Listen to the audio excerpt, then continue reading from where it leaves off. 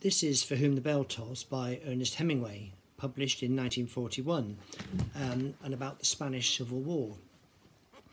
It's considered by some to be Hemingway's masterpiece, and he was awarded the Nobel Prize for Literature 20 years later in 1961. I thought I'd read this when I was about 17, but when I came to it again a couple of years ago with my reading group, I realised I'd probably only read the first chapter and misremembered having read the whole lot.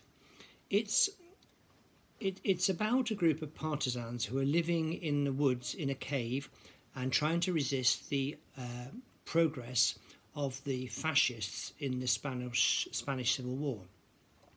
The main character is an American, Robert Jordan. He's a bit of an action hero, which kind of corresponds to a lot of Hemingway's writing.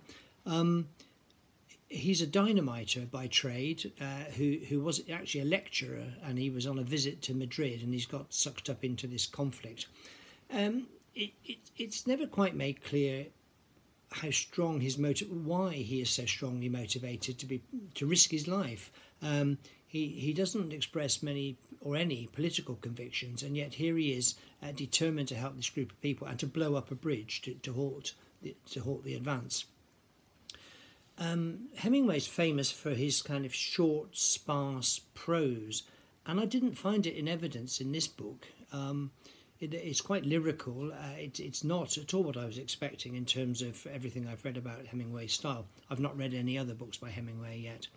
There's a fabulous sense of place. Most of the novel, 490 pages of it, takes place in a cave in the woods, and the atmosphere in the cave and just outside the cave, it is beautifully evoked. The smells, the light, the noises, or the silences when they're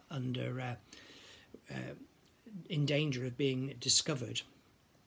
There's a love interest, and I thought some of that was handled quite well, and the sex scenes were handled quite well, but others in my reading group didn't agree with me on that. Hemingway has been in my mind recently, mainly because of an excellent BBC4 series on his life and works, and it really rekindled my interest and certainly made me want to read more. Also, I read a book called Mrs. Hemingway by Naomi Wood with my reading group a couple of years ago, and I thought that was excellent, and I'm going to do a post about that on this channel at some time. But this book was a disappointment to me. It's reckoned to be his greatest novel. I couldn't see it. I couldn't see it. I wonder whether it's a book of its time, and I really do wonder how it stands up now in other people's eyes. So I'm glad I've read it, and I feel I know a bit more about Hemingway and his work, and I'm curious to know even more. But I just wonder whether he's a writer for our times anymore. I don't know.